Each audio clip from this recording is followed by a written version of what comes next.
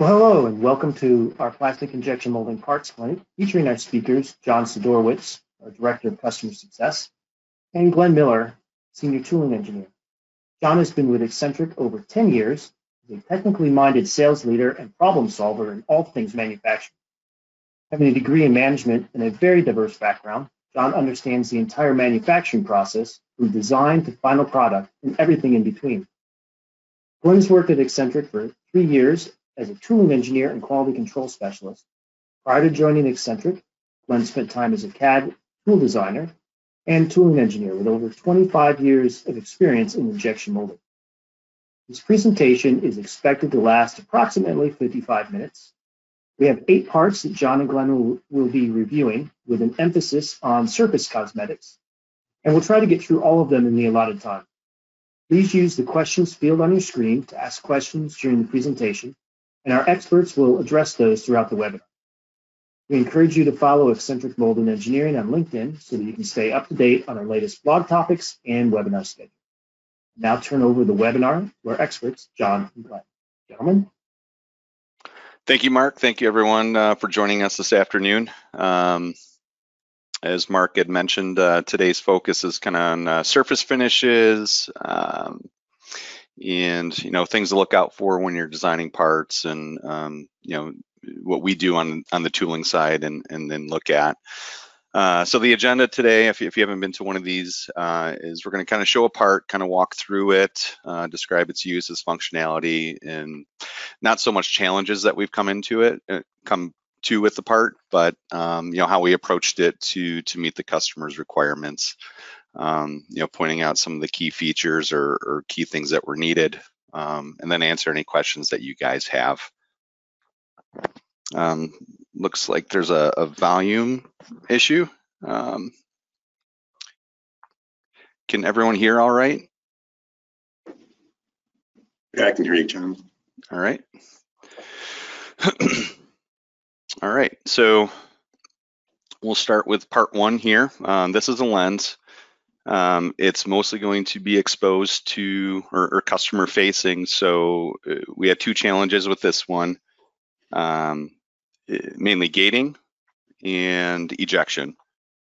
Where do we put the gate so it's not visible to the customer, and how do we get the part out of the mold in a manner where they're not going to see the ejection? Let's flip over to SolidWorks so we can take a look at the part, and let this load up. There we go. The obvious bad place is across the lens itself. Obviously, we can't have anything there. Correct. Now, the part is open-close. It was designed that way, so we have no external actions that we have to worry about. It does have clip features, which we have to account for. But how we ended up, we'll start with the ejection. Is essentially going all the way around the rim to eject the part. Now, when designing parts like this, depending on the size, this wall thickness will matter. The landing area for the ejection to push off on to eject the part. And in this case, we did a simple edge gate on the side here, because this was going to be below surface and not exposed to the customer or forward facing. So it was really at this rad and this top surface. So everything below this line was hidden, which is why we ended up with the edge gate. I mean, pretty straightforward design. As Glenn mentioned, you don't want to eject anywhere in there, but if you don't have enough ejection, you could damage the part coming out, or the part may get stuck in the mold.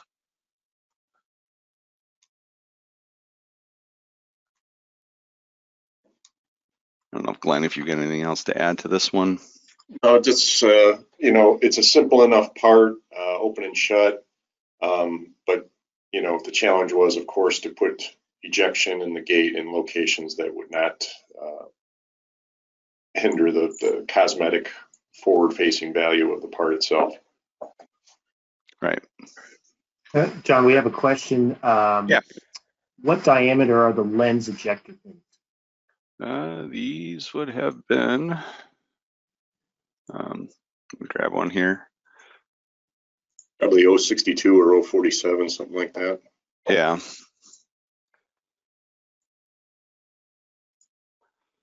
These are 046. So with our tools, we can get down to 032. That's the smallest you want to go. Next question, where are the lifters to make the undercut? There are actually none. It's not a true undercut. It's captured in the line of draw. So it's between the core and cavity. Let me just isolate the part again. So the cavity will come down and shut off on the top of that clip, which is the undercut feature. So there actually is no need for a lifter in that area. Correct. So your parting line would be, along this edge here. Right. Was there a problem with plastic sticking across the large lens area? Typically, no, if you have enough ejection going all the way around, and there's enough draft. Now, if there was zero draft along the inside, that could be an issue. But the part was designed with a decent amount of draft inside and out. So that does help. That amount of draft will let that release off fairly easy, which it did. And the other thing to note on this part, it's a really consistent wall thickness, which is going to dictate some even material flow. If we had some thick, thin sections, it's going to restrict material flow, and you may end up with flow lines, through the top of this part. By gating on the one side, we're going to get flow all the way across the top of this part, and since there's no restrictions, not end up with any seams or anything where the two material fronts come together.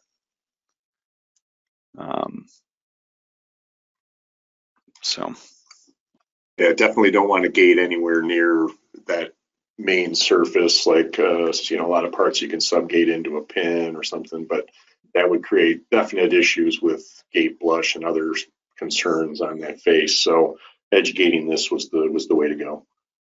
Mm-hmm. All right, let's flip back over to PowerPoint here. And if you've got questions that come up, we can always go back. There is one that just popped okay. up. If the thickness was varied to increase in the middle of the part, how would you accommodate with gating and injection? Probably approach it the same way. If it was thicker in the center section here, I think that's what you meant. I mean, that's going to allow material to flow more even across the top than around the outside. Yeah, it'd be different if the outer edges were thick and the lens itself was thinner. That would restrict the flow across the part and probably cause us some fill and cosmetic issues as well. But the part was designed very well, and it was designed with consistent wall thickness, which is what you want to see on an injection molded part. Yeah. I'm sorry, go ahead, John. No, I was just going to say the material is going to go to the path of least resistance. So like as Glenn was saying, if the outside walls were thicker, the material is going to flow all the way around the outsides first and then meet on the backside, then backfill across the top. And then you may end up with unsightly, knit lines, but the least knit lines, and at the worst, you could have a gas trap, burns, and other issues that are going to be difficult to process our way through. Next question is, how do you trim a tab gate on a diameter? Those gates are generally made size-wise so that they come right off. They basically snap right off clean.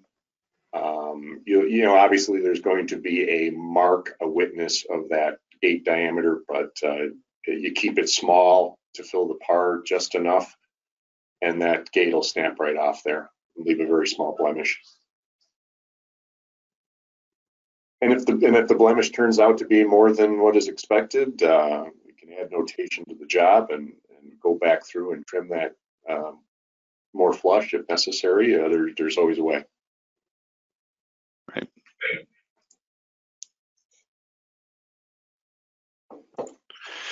All right, the next part is going to be another lens. Similar situation. And this one had a couple different finishes. So let's flip over and get this part. Part number 2.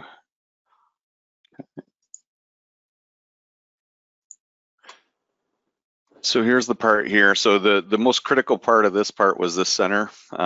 This is what required the high polish. There was a different finish on the other areas of the part. So we can kind of see, let me shut this off here.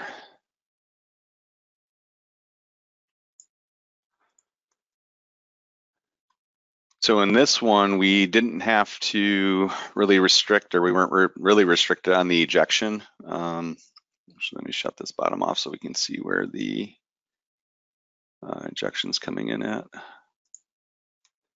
So we were able to actually eject off this surface. We were just limited to this lens area here. So the customer was doing some post-processing. I think it was painting around this. So this was the only critical area. And again, we ended up with an edge gate because this was somewhat buried into what it was going into. But again, even walls, even consistent wall thickness, nicely drafted. I think this had at least 2 degrees on it. So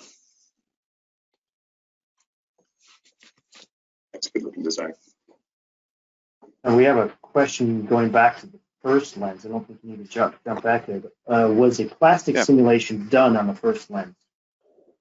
Well, I guess simulation can mean a lot of things. We do a standard mold flow here,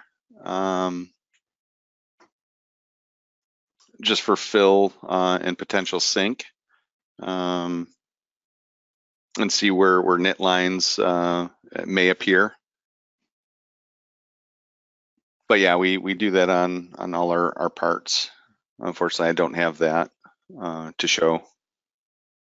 We have 2 questions, both of the same. What's the difference between the green and the magenta pins? The sizes. So we only had so much space in here. We couldn't use a larger ejector pin over here just due to the space that we had. So they're just 2 different size ejector pins.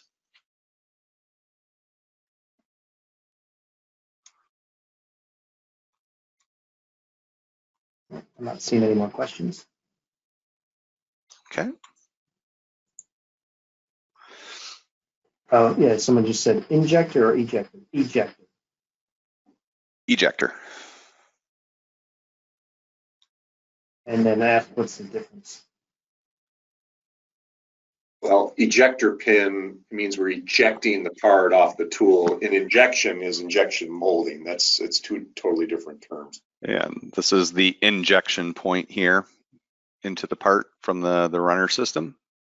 And then these help eject the part out, as Glenn said. It looks like we still have some people. Yeah, we've got one person saying can't hear anything. I'm not Apologize sure. for that. There's no other settings that we can change on our side. And others are being able to hear. We can't. Question. Oh, there's another person just confirming she can't hear. Okay. Question: why are so many ejector pins needed for such a small part? This wasn't really a small part.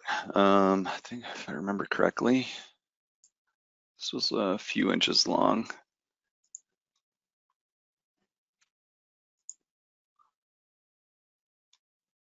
About 132 millimeters long.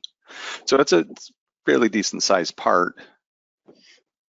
It's a deeper part. In, you put it in. You don't want to have large gaps between pins, and then have the potential for those pins not being enough to take the part off, and you start seeing stress marks and pin push and other things. So as long as there's room in there, we put as many ejector pins in there as necessary for a size part we're running.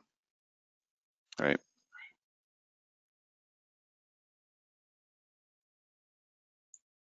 Okay. How long would a part like this be in the mold? Well, you're probably I mean, looking at what, 45 seconds? yeah, I'd say 45 seconds at most.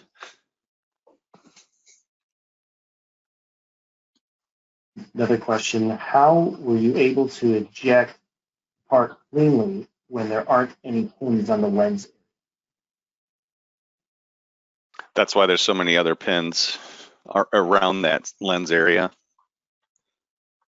So this was the, this was the critical area for the customer. So we've got, that's why we've got so many pins around. Now, if we were able to put pins all the way, in this area, we'd have less around and, spread evenly throughout the whole part.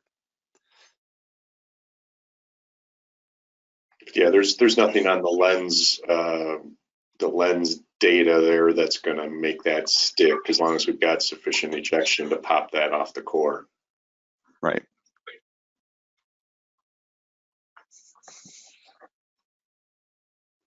All right.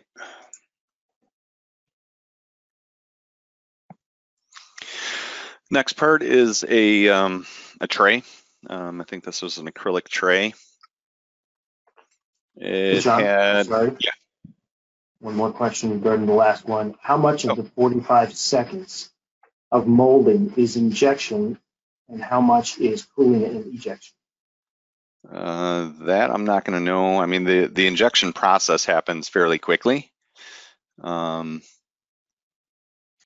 Yeah, the ejection part is seconds. Then there's a cool time. Then sometimes they have to add a little hold in the press to kind of pack the part out. It just depends on the part itself. But there are like stages within the injection process to make up that time, and then of course the opening and shutting of the press and so forth. So, but yeah, it's dependent on the part itself, how long that injection is, the size of the part, gate size, barrel size. So there's a lot of different factors involved with how long that injects. Excuse me. One more question. When the liquid material is injected, how is the air in the cavity allowed to escape?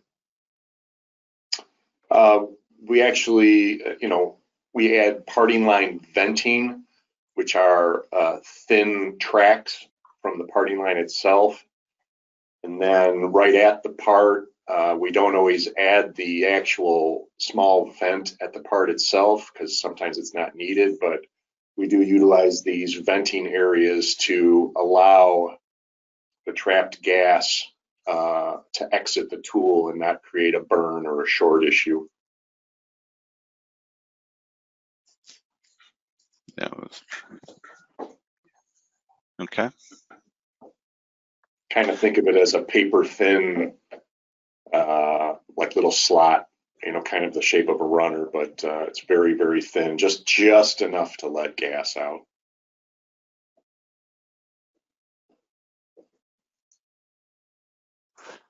All right. So this part is a tray. I said it was I think it was acrylic. It had multiple surface finishes required, some specific areas that required polish.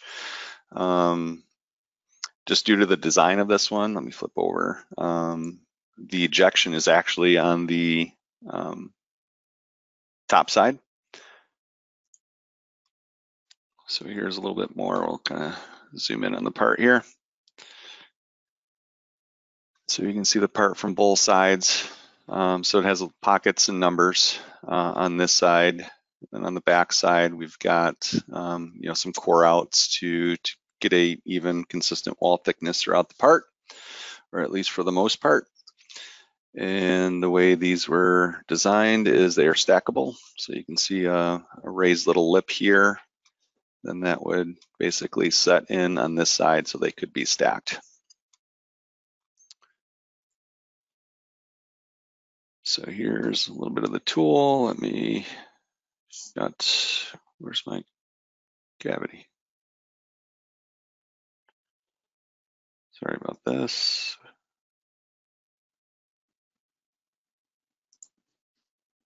There it goes.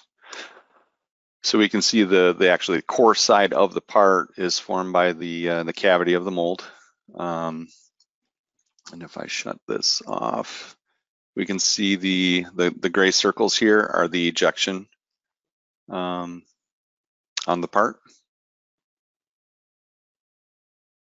And that was due to there was no draft on these. So if we did flip it around and do it how you traditionally would, have the core on the core side of the part, there was a fear of these sticking to the cavity side, which is not good. So in order to keep these with no draft, we had to flip the part and eject off the customer-facing side of the part.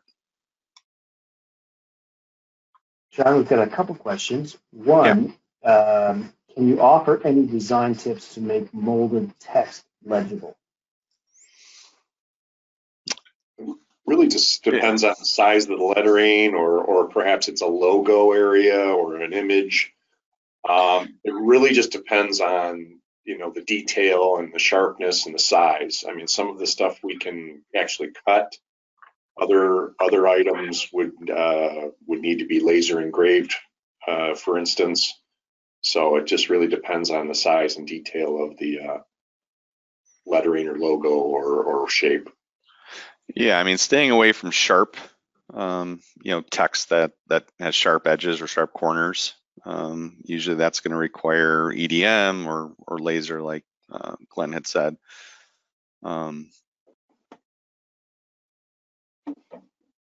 Which can add cost. If it can be cut in with a mill, easy enough, that's obviously a cheaper way to go.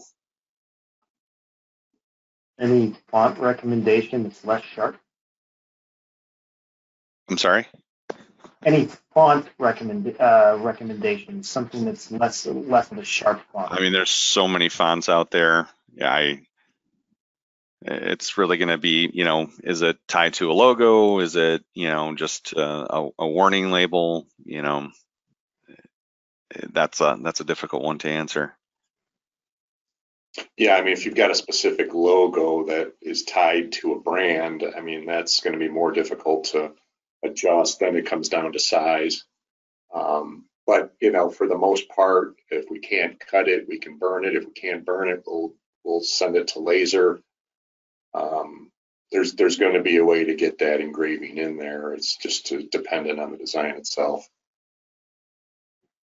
Following along that line of questioning, is embossed or debossed lettering easier?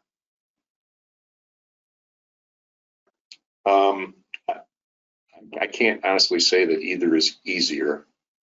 Really depends on the situation and the size of it, and if there's some draft on it and things like that. Right, yeah, so I mean, there's no. Oh, sorry. No, go ahead, John. Finish. I lost my thought. Sorry about that. A few moments ago, you had mentioned, I think, trays being stacked. Someone asked, when you mean stacked, can you put multiple trays at the same time? No, this was designed by the customer, so these trays were made to stack whatever they're doing with them. So I don't know if they're loading these with things and then they can be just stacked onto each other. I'm not sure if that's not in the mold. Okay.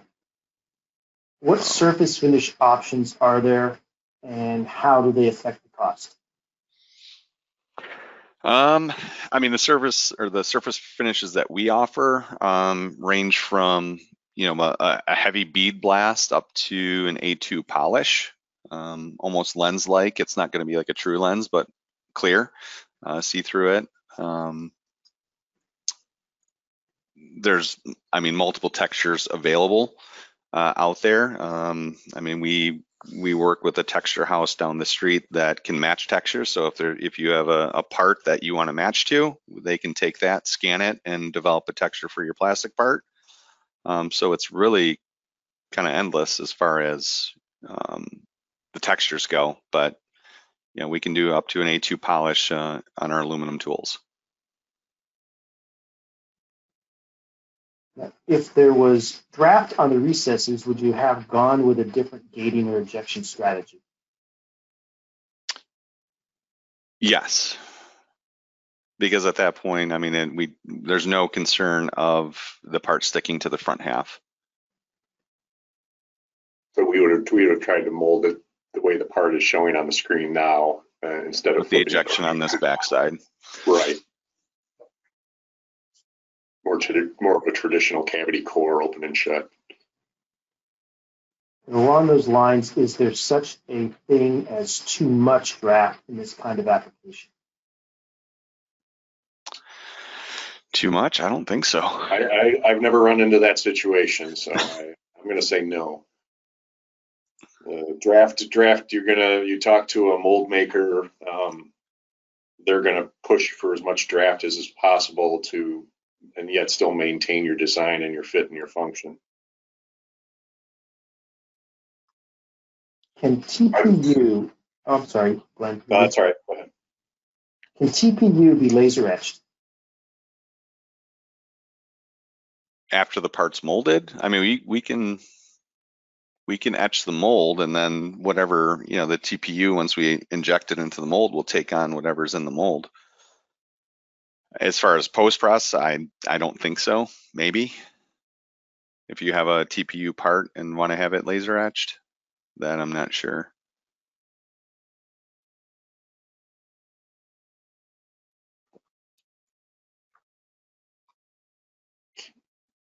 Another question is, what are the colored tabs around the part?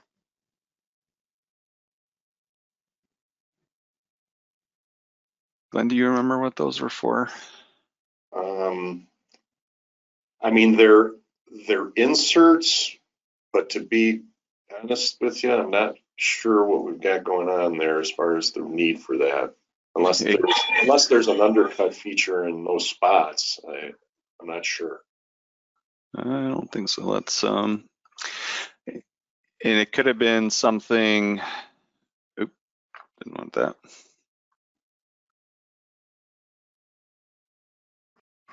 Oh, forgive me. There it goes. It could have been something for later on, possible design changes, or we add in to something in those areas. Yeah, perhaps the customer had some etching or some part numbers or something to be added later. I'm not certain. You know what? It might be actual like tray numbers or something could have been. Yeah, so you could see from the side. But Right. I didn't see it on the part, so that could have been a later on feature. Let me see if I can see anything. Yeah, there's nothing on the outside here that would indicate the need for that, so it could have been something for the future.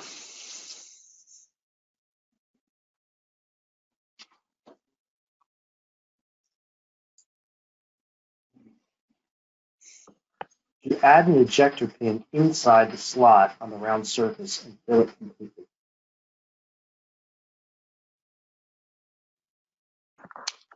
What was the question? I'm sorry. Right. Could you add ejector pins inside the slot on the round surface and fill it completely? In here, I'm assuming. I mean, I suppose you can, but we were able to put ejection in between in the open areas, so there really wasn't a need for that. Yeah, and I don't know what this was for. They could have been pouring something into these, and you would have some sort of witness from the ejector pin. So unless it was perfect, I mean, you couldn't have it perfectly to that size. Otherwise, it would kind of defeat the purpose. So yeah, I mean, if this was a lab tray or something, they want it to be perfect. They don't want any extra material in there that could possibly, get into whatever they're working on. If that's what this was for, I mean, there can be any number of reasons why they wouldn't want a witness there. Yeah. John, earlier you said that there was no draft on some of the surfaces. The question is, what surfaces did have draft and how much draft? These didn't have draft. The draft was on the back side here. I think it was minimal. I could run the draft analysis, but I've got so many parts open, I don't want it to freak It out. could be as little as a half a degree, but Yeah. it would be enough to release it. And then those inner parts that we're looking at now have 0. So, and then the outer walls of the part have draft on them. Probably, anywhere from 1.5 degrees to 2 or 3. So.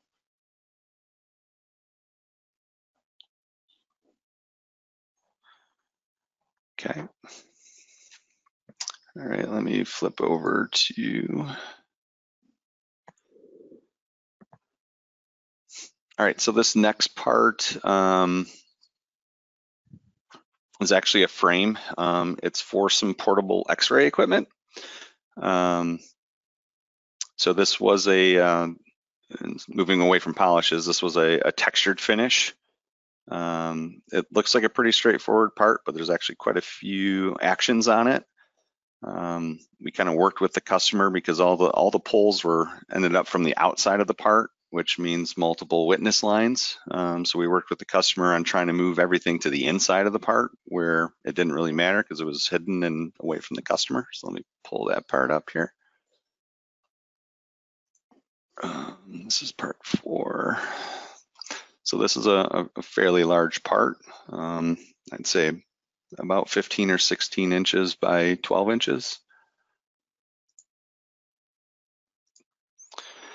So this is just kind of a cutaway of the tool. Let me focus on the part here so we can just look at it. All right, why isn't it moving? Give it a second here. John, while you're waiting on that, one of our viewers shed a little bit of light. I guess maybe has some experience with it regarding the last part. Said that customers shine light through each well to measure light, so you don't want optical distortion, which is one of the going back to the question about could you have put ejector pins in those, and that's probably one of the reasons why. Yeah, could be. All right, so just kind of looking at the outside of this part. So there's, I don't know what you call it, a plate that gets locked into this inside groove of the part. Then there's another secondary piece that slides in here across and then is screwed together to lock it in. So as you can see, we've got, actions that are not in the line of draw kind of around the part here, and some holes here. So in this case, all these holes had rads on the outside, these slots, which was going to mean, multiple hand pulls all the way around the part. So customers okay with removing the rads. That way we were allowed to essentially create these holes by the hand loads or the actions inside the part. Same with these holes. And if I exit out of this, we'll be able to see we actually only ended up with one external pull. So these hand loads are, you can see where the pin's coming through to create those holes. Same here. And same goes for the other side. So the main parting line you can see is about halfway down the part. Let me go back to just the part here. So this is our main parting line. And the only additional witness lines we're going to see, we'll have like a parting line from the hand load here and over here. So these holes and this corner were all designed to pull in one direction out this way, instead of having one pull this way and a second pull off to the right. But there are 3 internal hand loads as well. So you can see this bottom blue one pulls out first. That allows the 2 other ones to come out.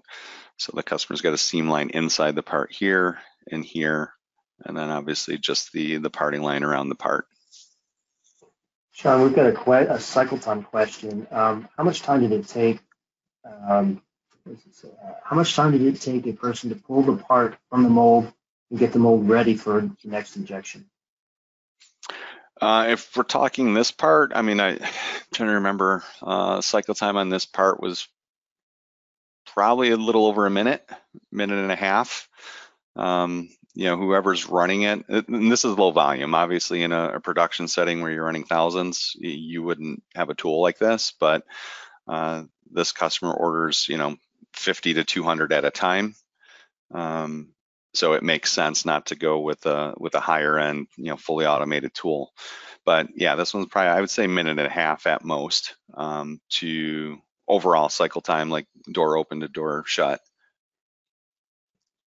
Okay, and follow on to that question, parts like this that have manual processes, does the machine sit idle while that is happening?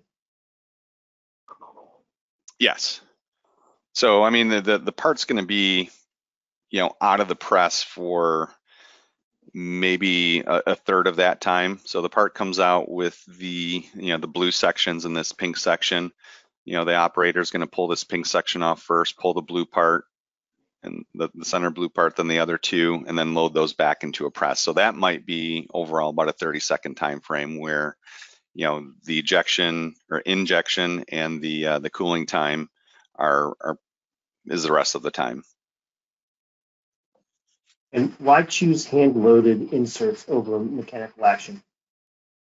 Like I said, in this case, it was, you know, tool cost versus, you know, the production quantities. You know, the customer was okay with a higher piece price versus a higher upfront tool cost. And, you know, to automate this and put lifters and slides and other things in it is going to make a significant increase to the tool cost, not just a little bit. I mean, so the customer has to weigh what these parts are going to be used for and the amounts that they're going to run them over a year, and then make a financial decision based on that. So in this instance, it made more sense to do a manual tool for the number of parts, and it still produces a really good part. And you know, that's what the customer went with. Someone's asking for some clarification. When you say hand pull, you mean the operator moves the blue and pink pulls them off themselves? And the answer is yes. Correct. Yeah. So yeah, the part would eject from the mold with these blue and pink pieces in the part. So and they're aluminum and they could be hot. This was I think a PCABS material. So it'll come out with everything, and they hand remove these 4 pieces and then load them back into the tool and essentially reset the cycle. The next question, for a part like this, what would be the tool cost difference between having manual operation or automated? I would say at least a factor of 3. Yeah, I was going to say triple or quadruple. You know, a tool like, yeah, I'm going to say a tool like this might be, you know, $20,000 to $22,000 because of the size of this part. You know, going into lifters and everything else, you know, you've got one slide, and then these lifters. Yeah, you're probably looking, you know, 50,000+.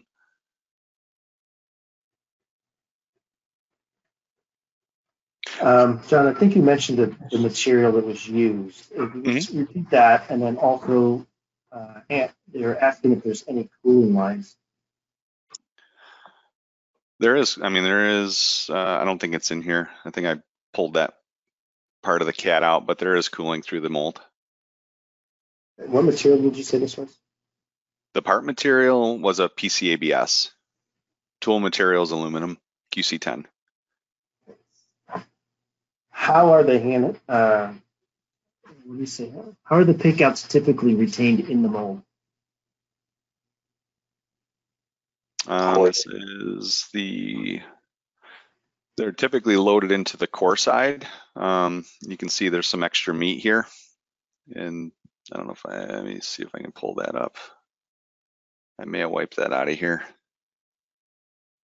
Yeah, I did. But yeah, there's usually some extra meat on the hand loads. If they're deeper ones, we've got guide pins to help guide them in.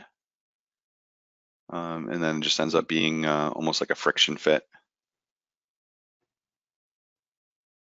In terms of strategy, what was provided by the designer and what was the responsibility of the manufacturing engineer? I assume at this case, in this point, it'd be the mold designer.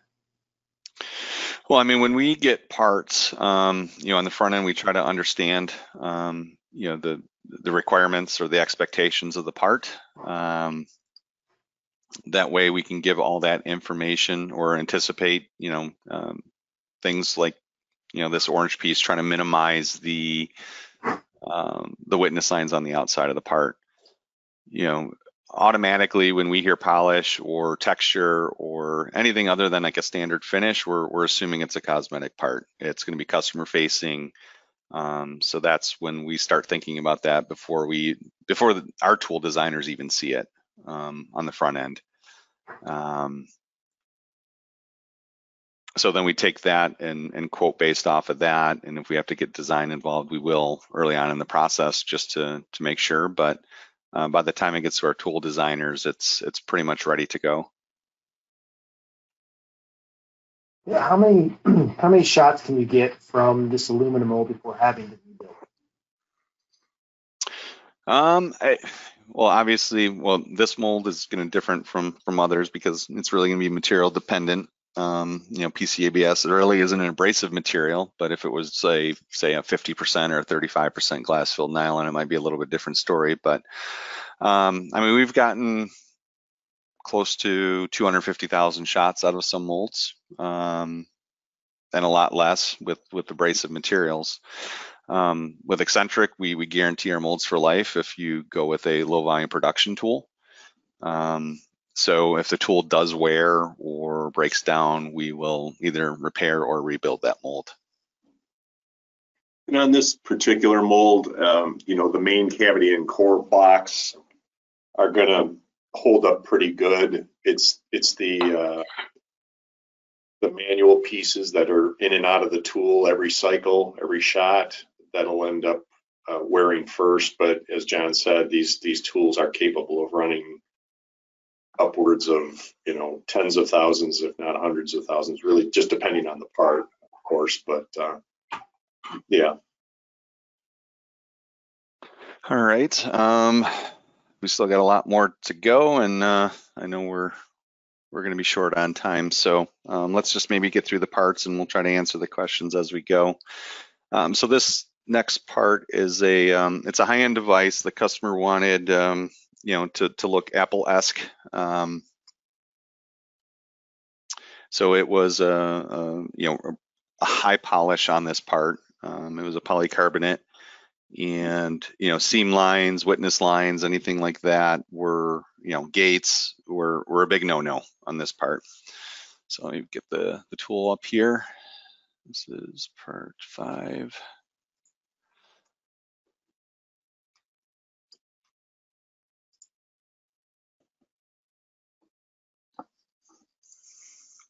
All right, so I kind of took off the cavity side of the tool so we can kind of see the part kind of in the core. And again, this one was a lower volume part, so this chunk of CAD here is actually a hand load.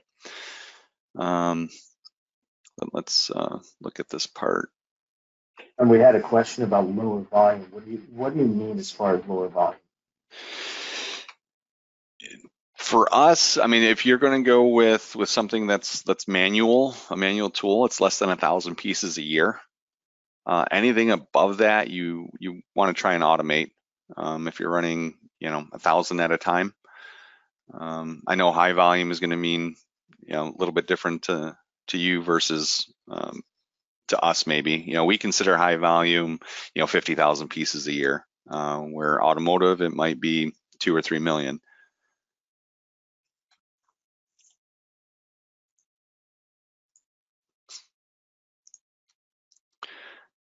So this is the part. So we have a lot of ribbing, a lot of important features. The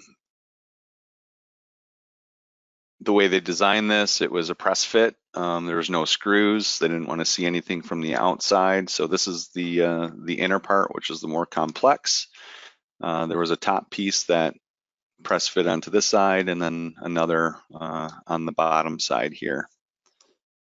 So it looks like a very busy part, but as far as the guts go of the part, like the core side, it is open close. We just have one huge undercut, which is this area here. And again, we couldn't have any gates, no seam lines. This surface had to be pristine and perfect. So let's do this, and let me try this. So you can see this is the hand load, this blue section here.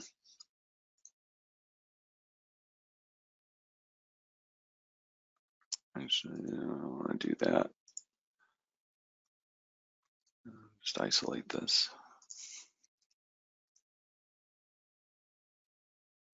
Why is this acting funny today?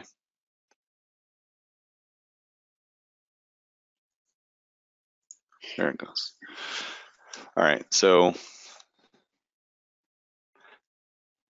there's actually a small little undercut within the part as well for this, but due to the part design, it actually kind of just pops out.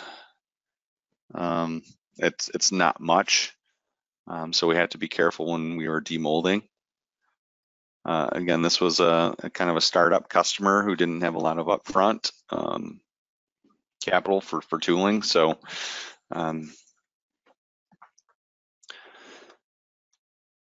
but yeah, this design allowed us to, I mean, we had to work with the customer on some small things, but this is where we ended up. And we ended up gating in the back of the part, through here. Turn that back on. So we had this edge here where we gated into.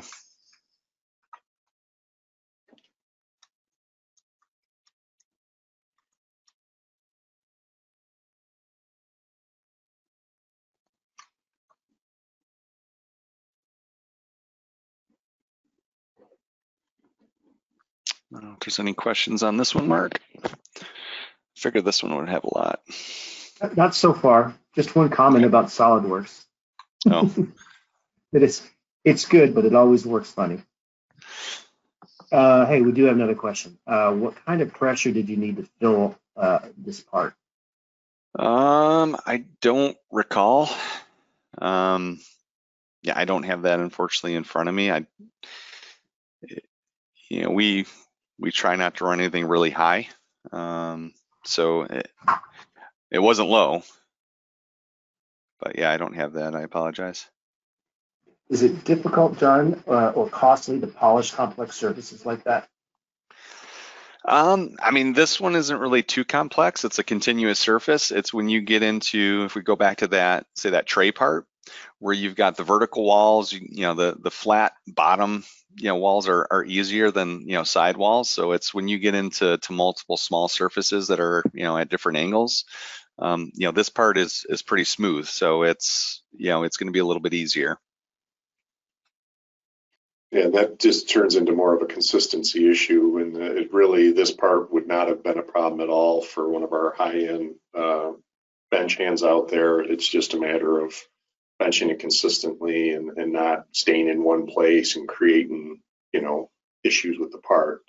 As John said, anytime you've got 90-degree corners and benching up and down on an edge, and you can run into issues. But this face, this entire show face was, I'm not going to say it was an easy polish, but it's definitely not something.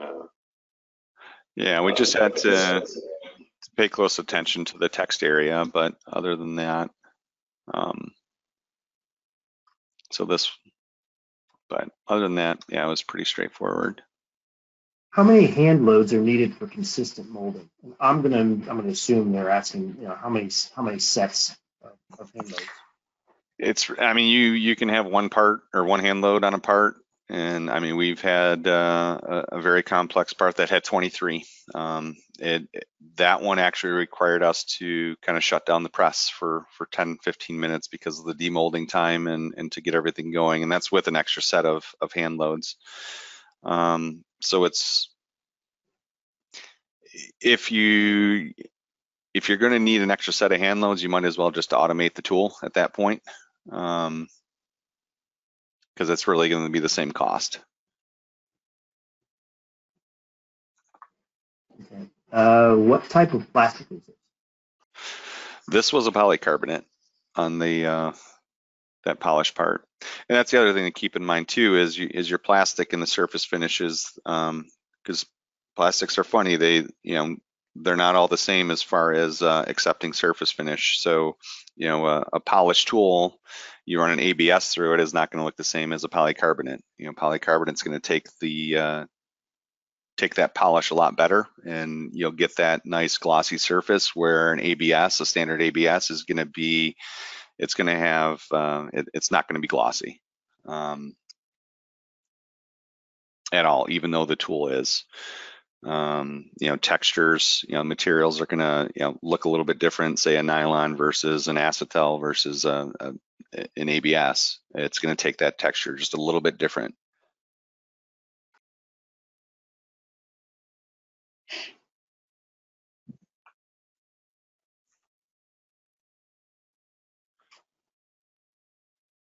All right, where am I? Okay. So we got this this bezel.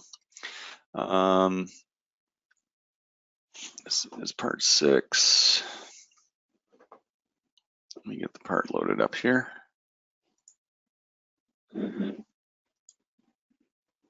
So this one was a textured, required a textured finish. Let that load up. So we started out with a light blast and ended up going with a heavier grain.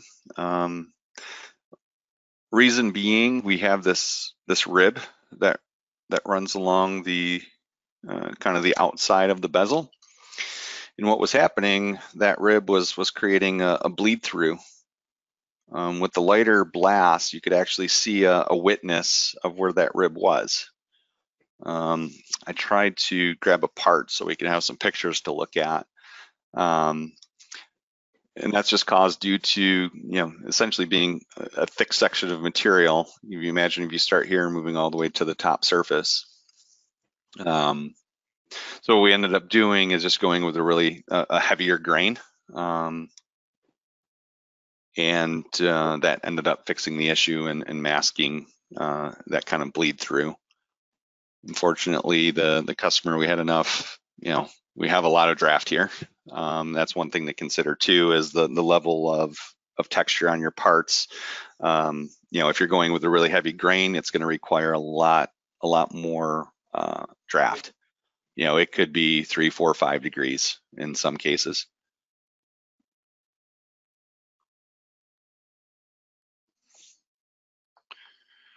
Okay. So John, just for anybody who's not familiar with Xcentric, we have one question that came up on the last one. Does Xcentric do the molding in-house or only the tooling design?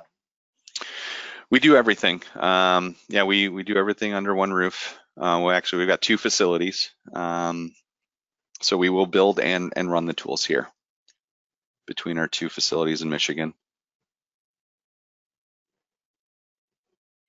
And I think we're almost running out of time, so we've got just a couple other questions. Do different plastics require different gate designs? Yes. Glass filled or fiber filled materials require a little bit different gate style than, say like in a standard ABS. So gate size and type will matter depending on the plastic. If a thick rib is needed, are there techniques that can minimize the sink? Well, processing wise, we're limited to what we can do to actually get rid of sink. I mean, it really does come down to a thick mass of plastic creating that sink. So if we're talking about backside ribs or screw bosses or other things that are attached to the back surface, the rule of thumb is no more than 60% of the nominal wall of the part. That's your good design starting point to try to minimize any potential sink issues. And Glenn, I think the next question is a little bit related to that. What does thickness have to do with showing on the outer face product? Well, what ends up happening is if let's say you have a part that's 50 thousandths thick, and then on the back side of it, you have attachment features, ribs, screw bosses that are, same nominal size or even a little thicker. Perhaps they have screw bosses with gusset ribs that they want a lot of support structure. It depends on the part, but that thicker mass of plastic, what ends up happening is the part's cooling, that mass of plastic kind of sucks back in. Now we can attempt to do what we call packing the part out to try and force the material into the cavity as possible, but a lot of times it's not enough to combat a thick wall section. And like I said, if we run into that, sometimes a little bit of texture on the front face can mask it. Depends on the part. Other times we would go back to the customer and advise them to, thin those areas out, reduce that amount of plastic, which will also, reduce the amount of sink that's going to want to happen in that area. So it really does come down to the part itself and what kind of features you have back there. So, John and Glenn, you guys, as usual, great presentation of the different parts and the challenges that designers and we as molders have. We have unfortunately run out of time.